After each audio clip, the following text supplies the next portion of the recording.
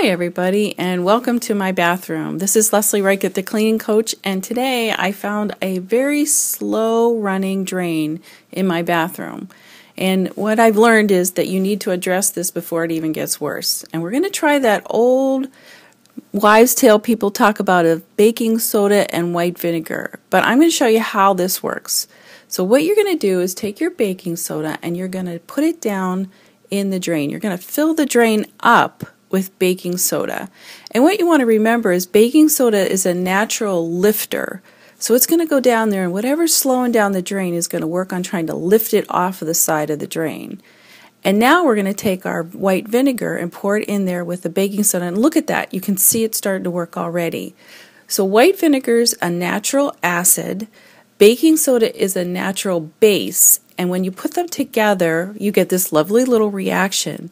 But what they're doing is working together to take off some of the crud that's built up around the sides of my drain.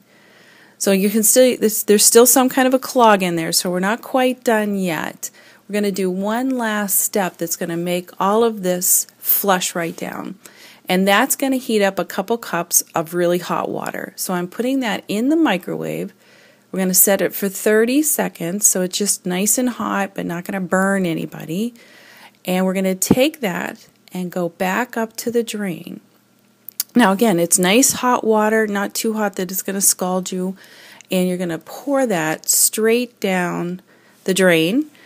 And the hot water, along with the vinegar and the baking soda, is going to release all that stuff that's built up in your drain. And it's going to really clean it out and flush it out. Now watch, this is the real test. I'm going to run the water again. And as you can plainly see, I think I've gotten rid of whatever was clogging up my sink. So there you have it, another quick tip. Those little things really do work. Little baking soda, little vinegar, and there you have it, a drain cleaner.